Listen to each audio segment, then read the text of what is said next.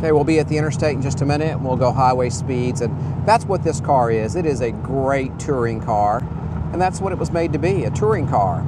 Pop in this thing and just go anywhere, go cross country if you like, and turn a lot of heads doing it, that's for sure.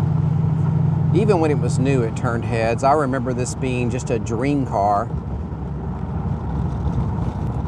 I graduated in 1977, so throughout the years, from all the way up to 1979, in my opinion, this was just the ultimate car.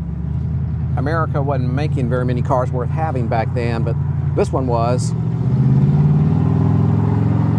All right, accelerates quick. So here we go. There you are, 55, 65, highway speed, no problem whatsoever. It's got ample power.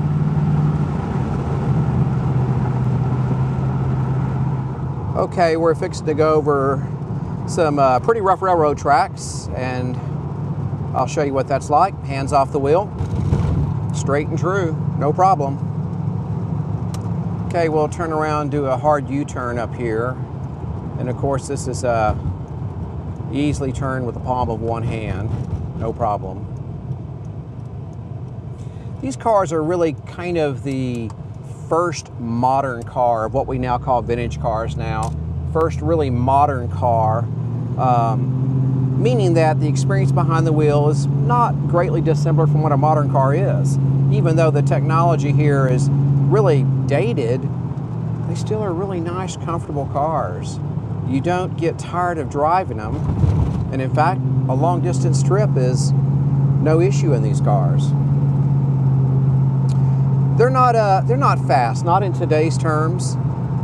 They were quick in the day, but I wouldn't call them fast. Now, there are enough aftermarket suppliers, and everybody knows the tweaks on these cars.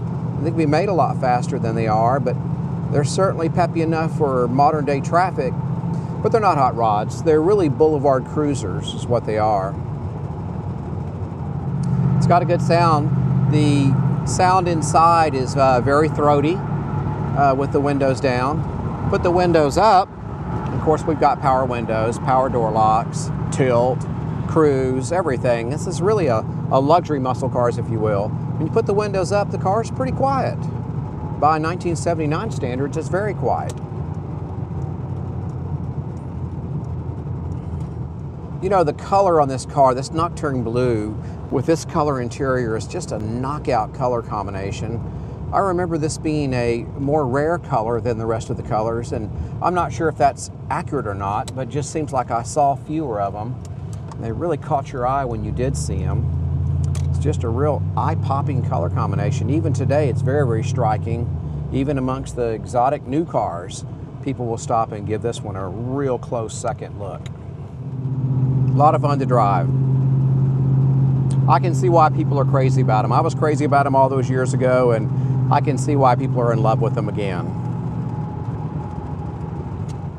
Well, that's it for the test drive. I hope you enjoyed it. If you enjoyed it, click like and subscribe to our channel and come back often. We find high quality cars, cars that are hard to find, cars that I call the keepers, my son and I, and we purchase those cars and enjoy them a little bit, and when we have time, make videos of them when we can and post them for your enjoyment. So come back often and check out some great videos. Okay, adios.